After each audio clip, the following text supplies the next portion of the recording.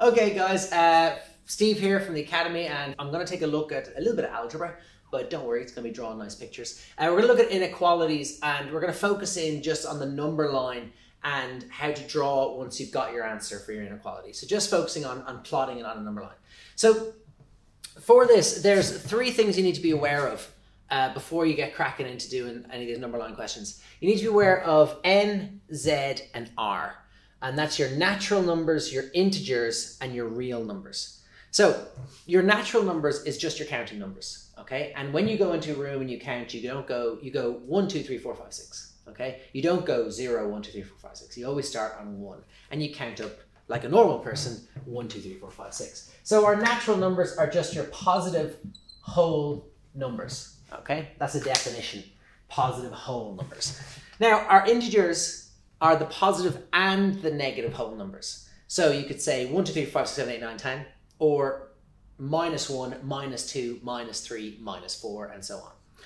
Also include in there 0. So in here, I could say like -2, -1, 0, 1, 2, and I've done these dots to represent that this goes on forever in each direction, whereas for our natural numbers, it's just positive whole numbers. Finally, real numbers is pretty much any number in between. So, for example, a real number could be 1.5. It could be 7 over -3. Okay, it could be 11 over 2. It could be 0.71682. It's every number in between. It doesn't have to just be whole numbers, but it is also whole numbers. So when we're drawing our inequalities, what you'll see written in your exam or your test, you'll see something like this, where it says x with a looking E, kind of weird looking E, and the letter. So it'll either say x is an element of n, x is an element of z, or x is an element of r. And that means it's either a natural number, it's an integer, or it's a real number. Okay? So let's then just take one last look at a few things here. On our natural numbers and integers, whenever we're drawing these on our graphs, we're going to use dots. Okay, for both of these guys. We're going to use dots or points, if you want to say that one. And for real, we're going to use a line and an arrow. And I'll show you what I mean now with 3 examples. So, this case here, you remember that hopefully that the inequality eats the bigger number. It's like the crocodile. So the bigger number here is 3. So you can say 3 is greater than x, or you can say x is less than 3. So what numbers are less than 3? Well, that would be 2, 1, 0, and so on and so on. But they tell us it's x is an element of natural numbers. So the only numbers less than 3 that are whole numbers are 2 and 1. So I would signify that with a dot on 2 and a dot on 1.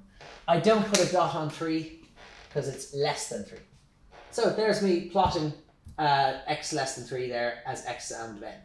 Let's have a look at x is an element of z.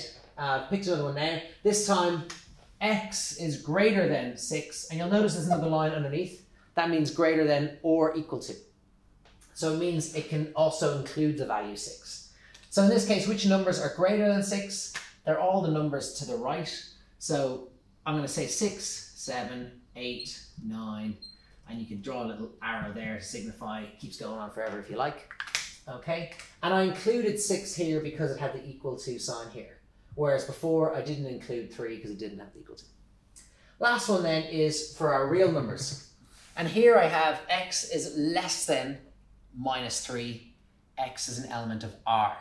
So what that means is any number less than -3 is to the left of it on the number line. So for example, -4, -5, -6, and all those numbers keep going.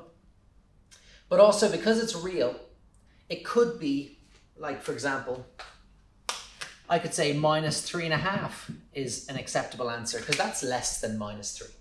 Okay, I could say -4.2, I could say -100. So how do I signify all those values?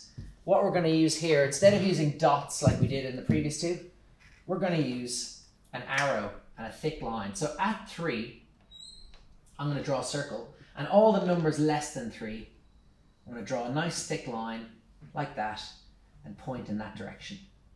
And what I'm saying here is x can be all those values less than 3. Now, the circle means I'm not including 3, but I'm going right up to it. Right up to it. So I could be like minus 3.00001, okay?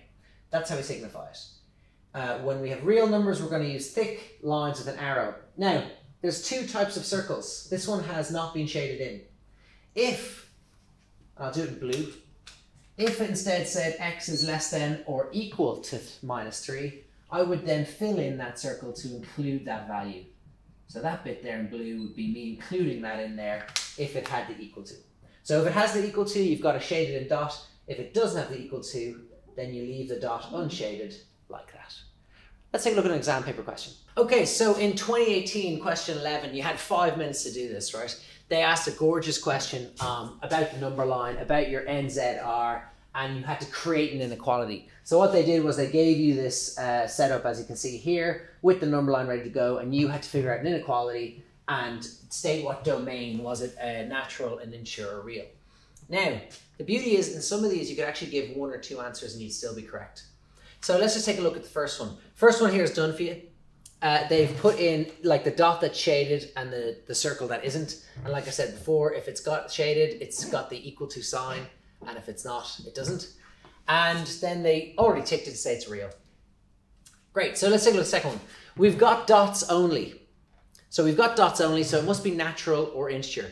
But if we take a look, it's got minus numbers. So straight away, I know that this is an integer problem. And the easiest thing for me to do is just to say, well, look, I'm going to go from minus 3 up to 1. So like before, I'm going to make a sandwich with x in the middle. And I'm going to say it's going to be greater than or equal to minus 3 because I'm going to include it. And it goes all the way up to 1. So I could say up to 1. Now, it would not be wrong to say this underneath as well, where you said x was greater than minus 4, but you didn't include it, and less than 2. You know, you'd be right. I think you're a bit mad, but sure, why not? Okay, either would get you the correct answer. Take a look at the next one here. We've got dots again, so it's going to be natural or z.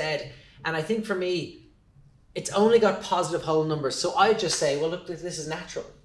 And you've got choices here. You could say, look, x is greater than or equal to 1 and less than 3. You could also say it's just x is less than 3. Less than or equal to 3. Because if you remember, natural numbers don't include 0 and lower. You could also say x is less than 4. That would be perfectly fine as well. Lovely flexibility in that question, but just getting the understanding of which one you're looking for. Now, last one here on our reel, or giveaway, but if you take a look, we can see that the line is shaded in and that there's 2 circles each end. So if there's 2 circles each end, I know there's no equal to. So I know it's going to be x sandwiched with something without the equal to's. And it's just going to be minus 2 to 4.